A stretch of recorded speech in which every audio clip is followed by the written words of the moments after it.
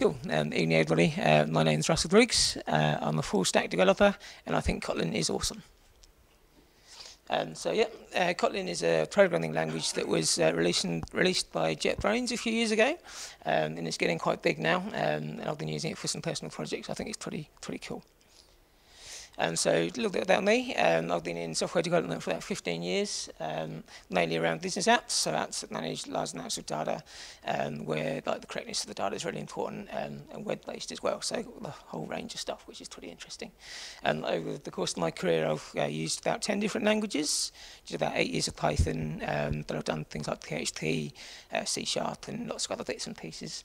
And I big believer that a great developer experience ends up with a great customer experience, because developers enjoy working on the system.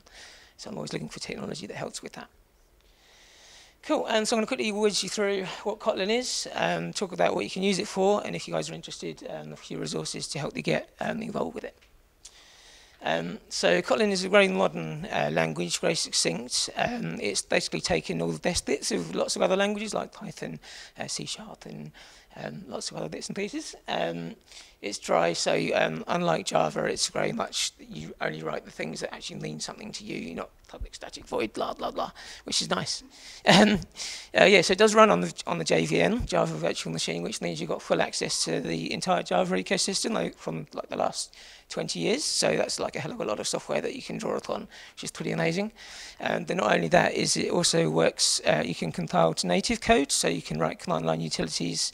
You can even compile for iOS as well, which is pretty cool. And you can compile to JavaScript as well if you want to. Main thing is obviously fully open source. It's managed by a foundation, so it shouldn't be going away anytime soon. Just a quick look at some code. As you can see, it's nice and clean. And in terms, although it's a strongly typed language, there's very little typing stuff in there. It's very good at things like type inference. And you've got things like names, keyword arguments, and things down the bottom from Python, which I really like. What can you use it for? So one of the biggest usages at the moment is for mobile apps. Google have announced this in 2017 as an official language for Android. So if you're writing Android apps, you'll probably be writing it in Kotlin. But you can also create libraries in Kotlin, which can actually run on iOS as well. So you can use it for sharing business logic across those two platforms, which is pretty cool. Obviously, because it runs on the JVM, you can use really mature frameworks like Spring.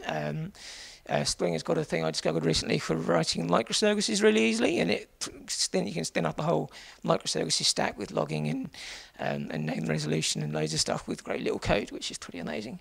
Obviously, running on the JVM, they've got access to JDBC for doing database connections. And if you need maximum performance for web servers, there's a library or a server called Ktor, which is pure Kotlin async web server, quite similar to the way Node.js works in terms of event loop and things like that.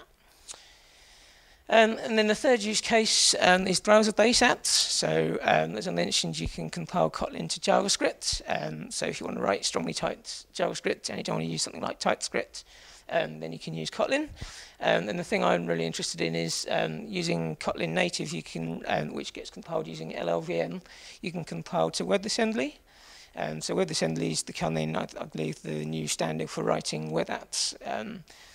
It's basically a binary format that's better than JavaScript. So, not that I like JavaScript though, so I can't say too much of that. Cool. So yeah, I think Kotlin's awesome because it's strongly typed. Means you're very safe with when you're writing in code, you know that you're doing the right things.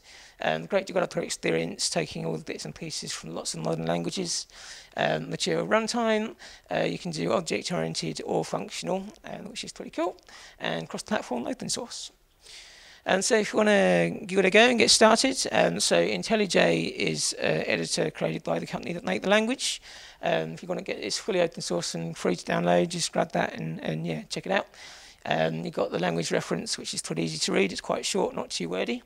There's lots of good stuff on YouTube, GitHub, and there's a weekly newsletter called Kotlin Weekly. Cool. Cheers. That's me.